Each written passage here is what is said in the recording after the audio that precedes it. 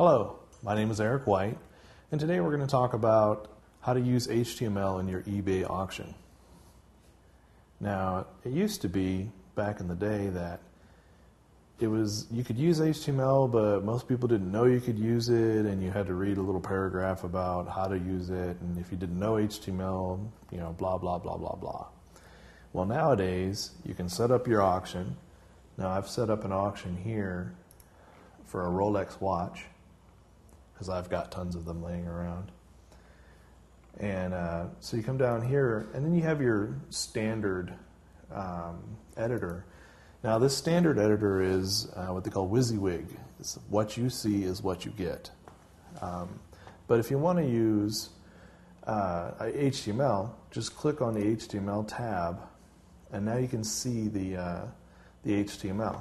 You can come in here and you can put in image tags.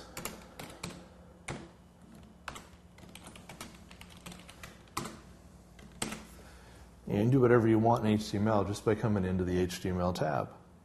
And that's really all there is to doing HTML on your eBay auction.